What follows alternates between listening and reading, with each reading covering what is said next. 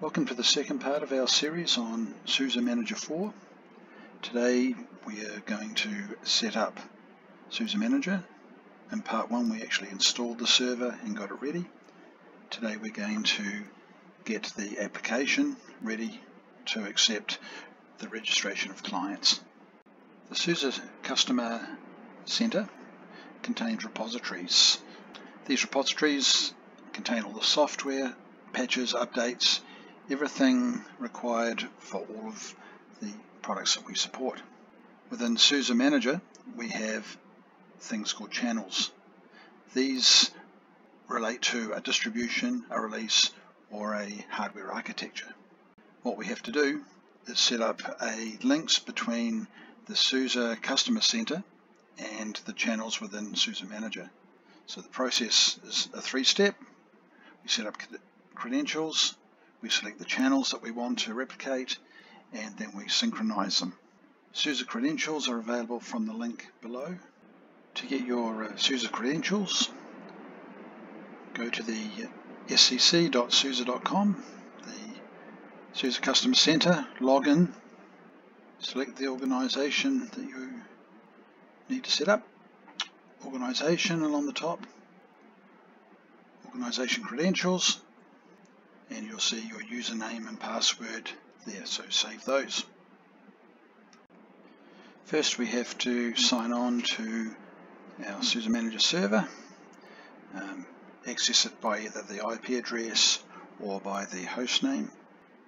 And because we haven't configured anything prior to this, we go to admin and we run the setup wizard. And that's going to ask us firstly for our organization credentials, which you have just got from the SCC. So we go there, we add a new credential, and if you're managing multiple organizations, you can have multiple credentials. Okay, we save these credentials. It goes out to SUSE and does a check, make sure everything's okay. And the next thing we have to do is select the products for the clients that we're going to support. It takes a few minutes to go out to SUSE, and it will come back with a list of all products that can be supported through SUSE Manager. This is a one-time process, it does take a while. So the list that appears before you is a list of products that you are able to manage with SUSE Manager based on your organization credentials. You see I'm signed in here with SUSE, so there's quite a few products that I can add to SUSE Manager and manage from there. Your results will certainly vary.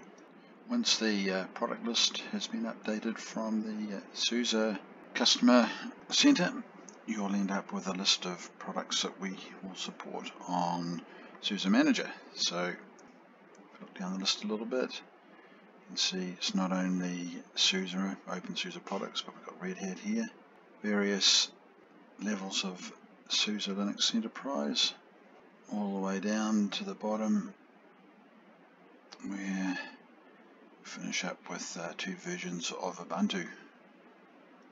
But for this exercise I'm just going to select SUSE Manager. Might as well keep that up to date, and my SUSE Linux Enterprise Server 15 Service Pack 1 for the x86 platform. We'll select that one, and we will go up here and add products. Now this part does take a long time depending on how many products you bring down, so at this point we will just let it do its thing, and it could take several hours in fact, depending on how many products you have selected. This is something that if you're doing quite a few products, that you might do overnight. Just leave it running. We can see here that we have SLES 15SP1 selected. It's got a percentage bar, hasn't started bringing it down just yet, and also we have SUSE Manager. Yeah, so let's just leave this, and we'll come back when it's updated. If you're the inquisitive type, there's a couple of commands that are quite handy. If you want to see how your synchronization's progressing, you can look in the directory, var/log/rhn/reposync, and look for the entries there. In this case, at the moment, we've got three entries, and you can use the tail command to look at those logs. We'll just choose one. And what it's giving us is actually very active at the moment. It's obviously still downloading stuff to that directory. We can look at one of the log files, and we see that it's done its thing, and sync completed. If we look at this one, we can see that at the moment it's only 18.52% complete with its download, so it does take a while.